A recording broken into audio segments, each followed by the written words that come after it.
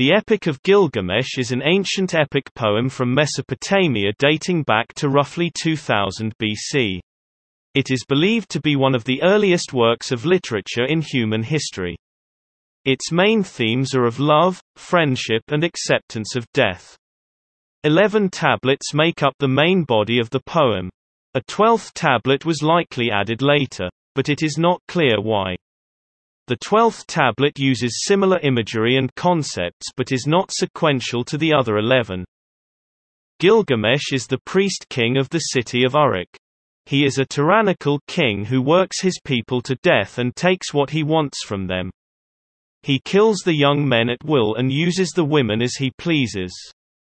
The people of Uruk cry out to the gods for help, so that they can have peace. The gods hear them and instruct Anu, the goddess of creation, to make a twin for Gilgamesh, someone who is strong enough to stand up to him and who will ultimately save him. Anu makes Enkidu, a hairy wild man who lives in the wilderness with the animals. One day a trapper sees Enkidu by a waterhole and is frightened. He tells his father of the wild man he saw. He tells his son to ask the king for a temple prostitute to bring back with him to seduce Enkidu. The trapper returns with Shamhat, a temple prostitute from the temple of Ishtar, the goddess of love and war. They wait for Enkidu to reappear by the watering hole. Enkidu returns and Shamhat reveals herself to him. They lay together for 6 days and 7 nights. When Enkidu is satisfied, he finds that the animals no longer accept him. Shamhat tells him to come back with her to Uruk. Upon hearing of Gilgamesh, Enkidu decides he wishes to meet him. The two set out for Uruk, making a stop at a shepherd's camp. There, Enkidu learns that Gilgamesh will sleep with a newly married bride on her wedding night, before her husband sleeps with her. He is outraged and decides he must stop Gilgamesh.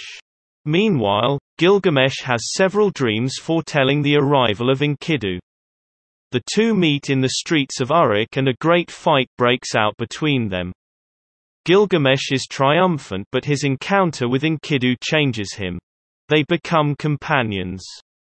Enkidu tells Gilgamesh of Humbaba, a terrible monster who guards the cedar forest. Gilgamesh decides the two of them should journey there and defeat the monster. They make preparations and head to the cedar forest. They encounter Humbaba and with the help of Shamash, the sun god, defeat him. They return to Uruk carrying his head.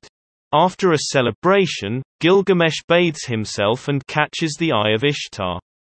Ishtar, the goddess of love and war, falls in love with him and she tells him to become her lover, promising great riches and rewards in return.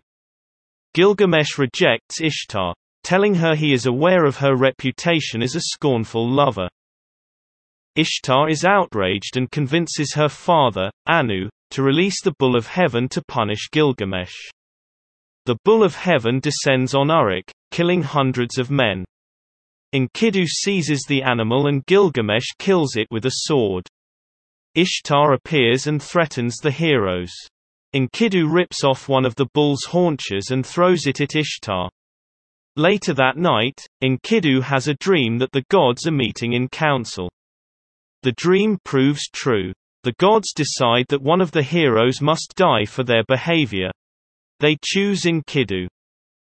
Enkidu falls ill and suffers for 12 days before finally dying. Gilgamesh is shattered. He mourns for days and adorns filthy animal skins and journeys into the forest and mountains. He has now witnessed death and is terrified of his own mortality. He seeks to escape it. Gilgamesh decides to seek out Utnapishtim, the one being granted immortality by the gods. He travels to Mount Mashu, a twin-peaked mountain that marks an entrance to a world in which mortals cannot venture. He convinces the guards of the mountain to allow him to enter a long passage under the mountain. He endures this terrible darkness for a full day.